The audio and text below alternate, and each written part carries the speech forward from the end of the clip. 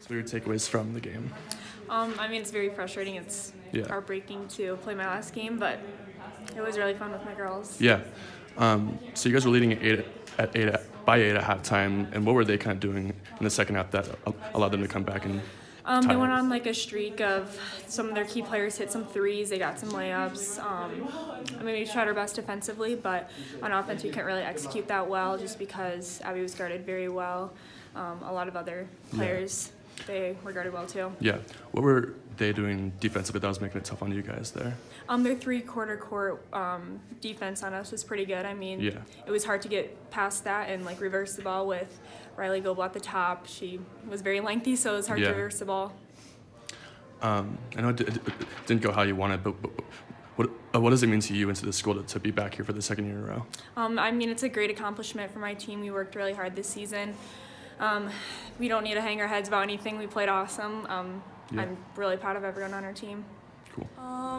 I think that we played really well in the first half. We scored it really well by taking easy shots. Yeah. But in the second half, we just got guarded really well, which kind of What does their three-quarters defense that they were doing kind of do for you guys? I mean, does it make things hard to find out? Having Riley at the top, she's pretty long, so she could take passes away. We couldn't throw it over her, so that was really difficult. Yeah, she was deflecting it a lot.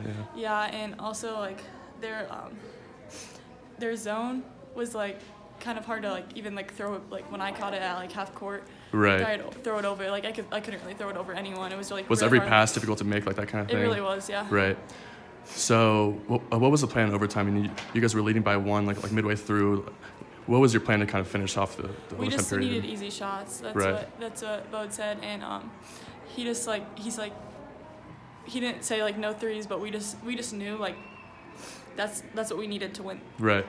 I know it didn't go how you wanted it, but what does it mean for you and for the school to be back here for the second year in a row? Well, it's pretty awesome since we made history by making it 2 years in a row, and that's never happened before. So I think it's a great accomplishment. Yeah. You got one more year left at WSR basketball-wise. Do you feel like you're gonna do what you can to make this stay last Yeah, definitely. last longer? Yeah. Cool. Thank you. Appreciate it. Yeah.